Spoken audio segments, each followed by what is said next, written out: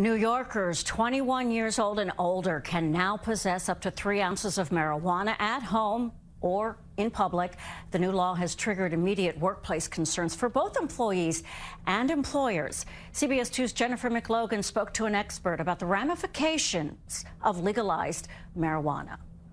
Long Island Main Street Alliance reached out to more than 70 businesses and employers tell us as they struggle to get out of the pandemic, they're overwhelmed with the new realities of pot. This is another challenge that they have to face that they didn't quite expect, as local businesses were not involved in the shaping of the legislation. If an employee comes in smelling like marijuana, we're limited to what we can do. Smell would not be a symptom of impairment. Tricky situation for an employer to actually show that the employee was under the influence while they're working. Attorney Avraham Geffen says it's a slippery slope as New York becomes the 15th state to legalize recreational marijuana, immediately allowing residents to possess small amounts. Legal sales are more than a year away. Pharmacy owner of Moby Drugs is also Farmingdale's mayor. Can we zone them out of our downtown and into our industrial area?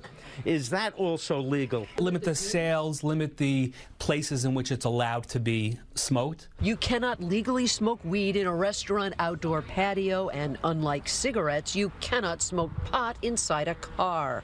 Experts say the law on recreational marijuana is ahead of its time when it comes to technology and testing. Currently, companies are developing machines that may soon be a part of the workplace. In some states, businesses are buying cannabis insurance to protect against marijuana-induced workplace and roadway accidents.